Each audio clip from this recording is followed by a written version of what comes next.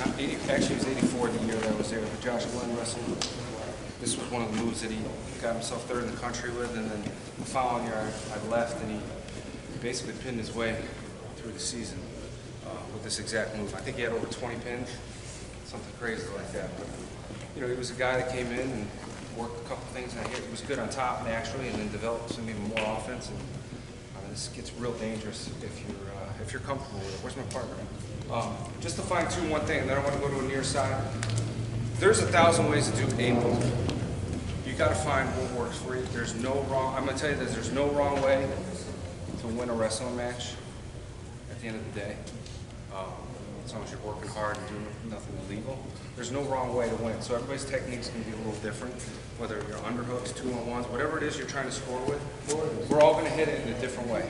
All right. Body types. Just at the end of the day, if you have confidence in something, 9 times out of 10 it's going to work. If you believe, if we're wrestling each other and you believe that this move is going to work, a lot of times mind over matter is going to happen. You got to have the technique behind it, but I'm telling you right now, that's why these top guys, that's some of the difference is belief. All right. Going back to this real quick, I want to fine tune a couple things. Going up high, all right. And Coach asked too on the elbow. There's no wrong way. If I go on the elbow, that's fine too. Whatever you like better. I just like, got longer arms, so it tightens this up. And what I do with my elbow helps a lot by keeping this elbow out. All right. If I'm just here, no, it won't work. All right. There's no wrong way where to grab. Go where you're going. All right. Fine tune. Go ahead. Step this out real quick. All right. Here. From here, I'm holding this ankle. I'm basically pretending like I'm falling over. All right. That's what I'm trying to do. And then when I run this over and I get my lock, jump inside. He grabs, another guy asked too, he grabs my leg. Go ahead. All I'm going to do is sprawl. I'm just going to sprawl that out.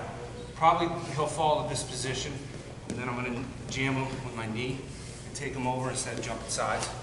All right. So again, don't worry what this guy's doing to you. You worry about what you're doing to this guy. Let's get that mindset. I'm in control of this position. I'm on top. I'm dominating the position. He can give me a couple things, but I'm going to wrestle through it. All right? Step that up here. Okay? I get this lock. I jump sides right here. Knee block.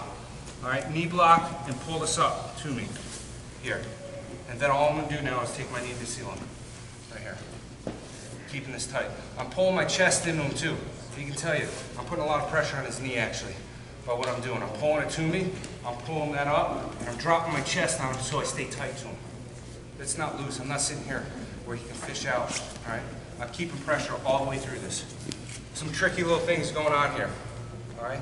Let me ask you this. How many guys actually have a journal? How many guys have a journal? 1, 2. All right. How many guys want to stay tight in this room? 1, 2. Look at the numbers. They kind of go hand in hand. The guys that have a journal and the guys that are winning state titles. I'm not saying they're all doing that. All right. I know this right now at the college level. We got guys in our team that were in the national finals, guys that won NCAAs, guys that are on the world team now. There's a journal. I can go in and I can actually read what they're putting down, and I can go back to 3 months ago, from their training to their technique to their nutrition to their weight management to their mindset, maybe during the season or practice. All this stuff's written out, all right?